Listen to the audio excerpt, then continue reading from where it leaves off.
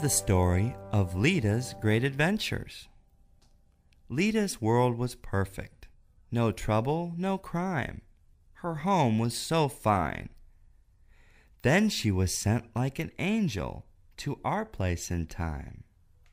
We don't know how and we don't know why, but only that she hears the cries of our precious children.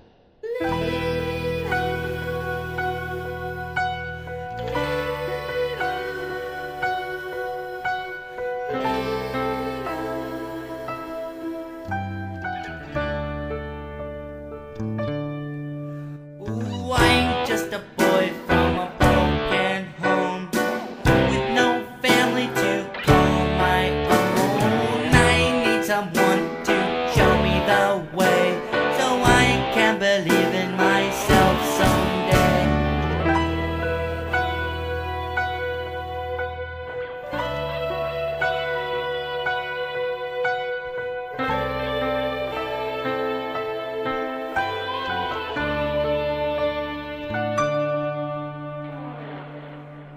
Now Lita knew just how important a family is and how much she loved hers. So when she met little Johnny Lerner at the Lost Children's Home, she felt sad in her heart, for he had no brother or sister to play with. He didn't have a father to learn how to swing a bat or anything like that. He didn't even have a mother's love. So she knew just what she had to find for him. A mom and dad will teach you to make your bed or tie your shoe, to read and write or hug you tight and help you say your prayers at night. Well, with that, Lita went and got her magic mirror and said, "Mirror, mirror in my hand, help this boy if you can. For Johnny needs someone to be. Johnny needs a family."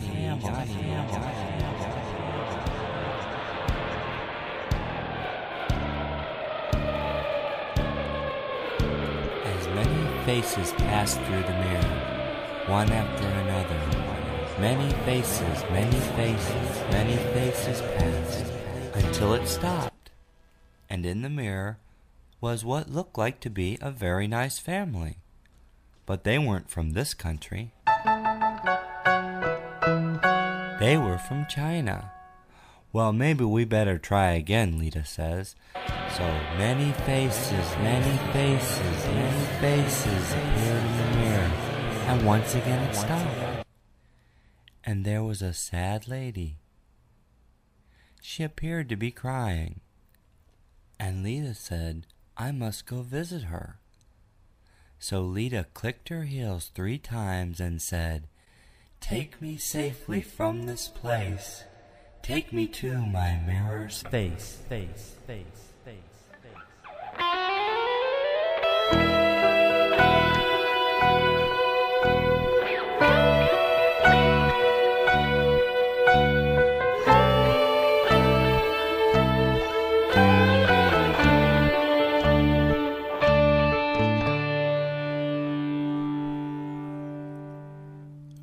Well, the nice lady was so sad because no matter how she tried, she couldn't have a boy of her own.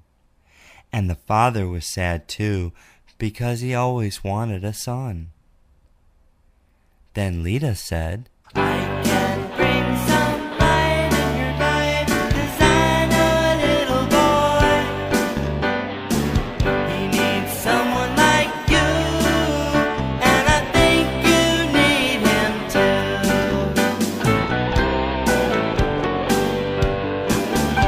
So once again, Lita has brought joy to our world, as only she can, because Now